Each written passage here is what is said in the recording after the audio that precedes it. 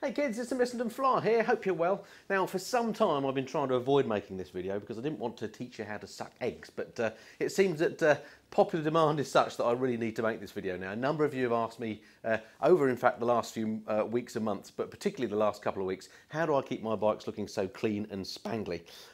People that come to mind that ask this are Jay McPhee, Ace Teller, Dervman, just to name three that come to mind, but there are loads of you that have asked me, so thanks very much for your kind implication that I do keep the bikes in good order. I do of course like to look after them. They're expensive things to buy, so you know, when I do come to sell them I want to obviously get the best possible price, and also it's kind of a pride of ownership thing. After all, we all like to ride something that looks attractive, don't we?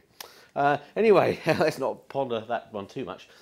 So a couple of things I would say before we get into the nitty-gritty. First thing is, often you see the bikes on my videos here in my man cave, and I've got lots of lighting in here because obviously I do the filming, some of which is halogen and so on, point sources of light. So often I think some of it might be the bikes just look good in here because the lighting. It's a bit like the you know, the effect you get in showrooms. So you know, they look kind of spangly. Maybe that's because of the lights that are on them, I don't know. But so that's number one. Maybe they're not actually quite as good as perhaps they always look in the videos. I hope they are. And then the second thing that I would say is you know, don't get the bike too dirty in the first place. I'm very lucky. I don't have to commute on my bike or use it every day come wet, you know, whatever the weather.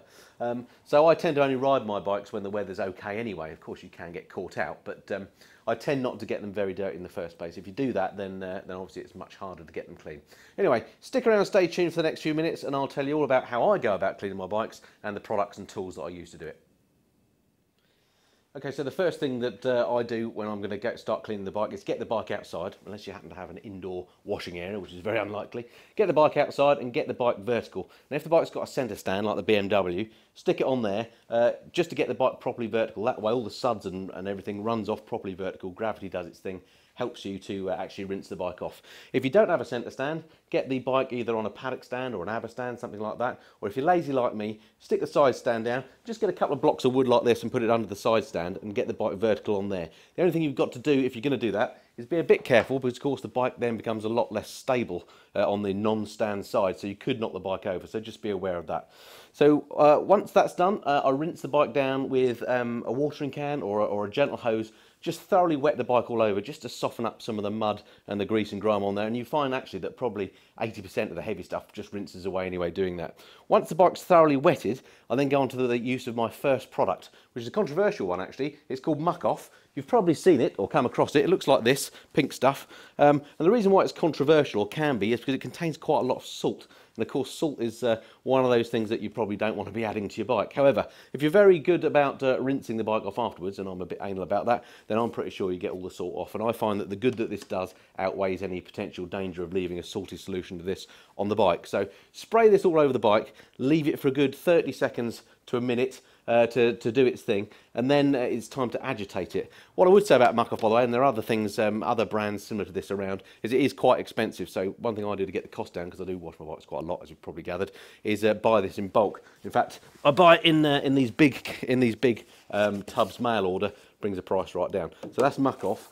So yeah, spray the bike all over with the Muck Off, leave it for a minute or two, and then agitate it. When you rinse that off with again with a hose pipe or a watering can, rinse that off and agitate it with one of these. I call this a bug shifter. It's just basically a sponge in a string net that gives it a bit of extra friction, but doesn't damage the surface of the bike. Any stubborn bits, just give it a little rub with that. Not going too mad, because of course what you don't want to do is damage the paintwork. So just agitate it with that as you rinse off the Muck Off. So that's stage one of my cleaning regime. Okay, the next stage of my cleaning regime is the cleaning stage proper, if you like. Now, depending on how righteous I'm feeling, I might be doing a particularly thorough job, and I may use the jet wash if the bike's particularly cruddy. If it's the dirt bike, for example, and there's a lot of real heavy ingrained dirt, then I may use the jet wash on the bike. If you use that, usual rules apply. You've got to be careful. Make sure you don't apply it to any seals, any area that are, you know, should be lubricated, greasy stuff, and be very careful with the decals, because you can bring those off as well with those jet washes. So if you're careful with those things, no reason why you can't use the jet wash. It does a really thorough job of reaching those parts that are really difficult to get to. So sometimes I do that. The other thing I sometimes do, if I've got lots of time on my hands, is give the bike a coat of snofoam. Now I don't know if you've seen this before, but again, it's something that you can buy. It's an attachment basically that you put onto your jet wash. You use an attachment that looks a bit like this, in fact exactly like this in my case, and you fill this up with snofoam that again you buy in bulk for cheapness. This is the one I use. It's a car product. I also use it on my cars. You fill it up, you put it on your jet wash, and then you spray the bike with that. And a bit like with the with the muck off, you just leave it and agitate it for a period of time, and again it just gets in all the nooks and crannies and does a really thorough job of cleaning. So those are optional things if I'm going for the gold version of my clean, and then of course you rinse that all off again, so you're back to just a wet bike. So now you're into the proper cleaning stage of the bike, as far as I'm concerned. Now what I do is I use something that's commonly known as the 2-bucket method. No surprises, it uses 2 buckets. Here we have 2 buckets, one marked suds and one marked rinse. And the reason that I mark them like that is because it's quite easy to forget which bucket you're using for what when you're doing this. So the one marked suds, obviously you put your cleaning product in, and in my case what I use is something called Maguire's Gold Class shampoo. Comes in a box or a bottle like this. Again, the more you buy of it, the cheaper it gets. Quite an expensive product.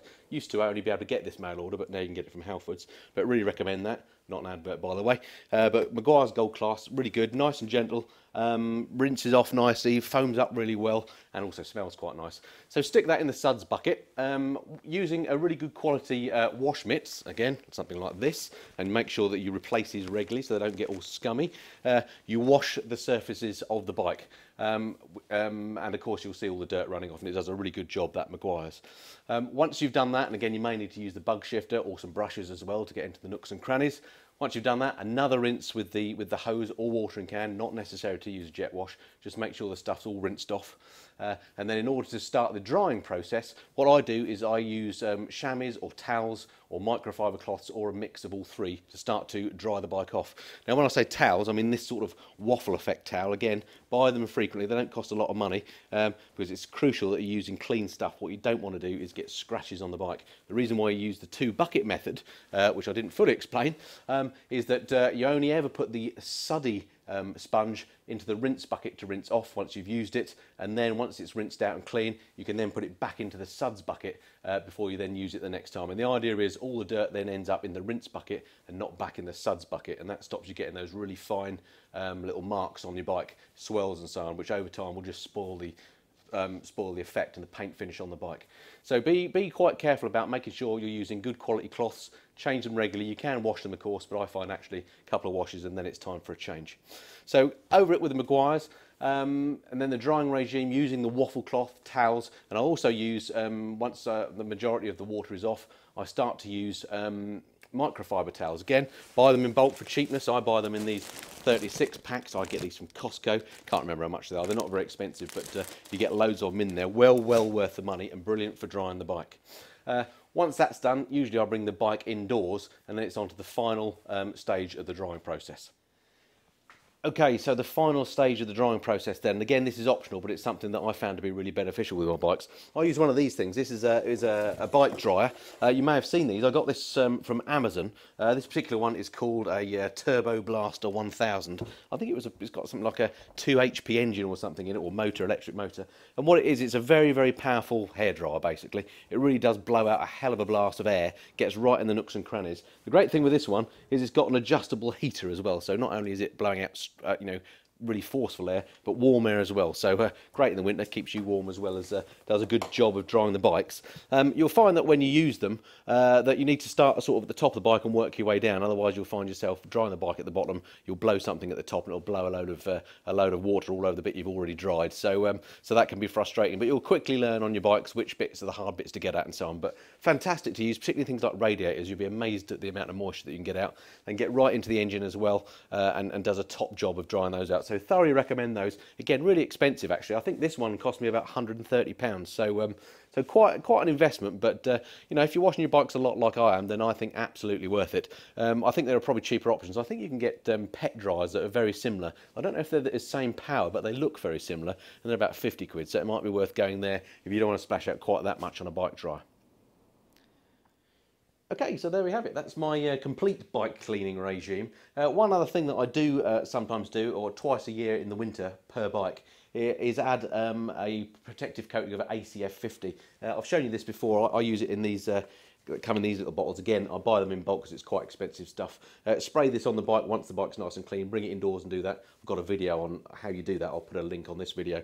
And that just makes sure that if I do get caught out and I do get in heavy rain and on those greasy, salty roads, then the bike is protected from corrosion. So that's another optional thing. As I say, I tend to do that twice a year through the winter on each bike just to make sure they're optimally protected. And it really does pay dividends. On the bikes that I've had for some years, all the fasteners are still looking nice and shiny, so I think it's worth doing.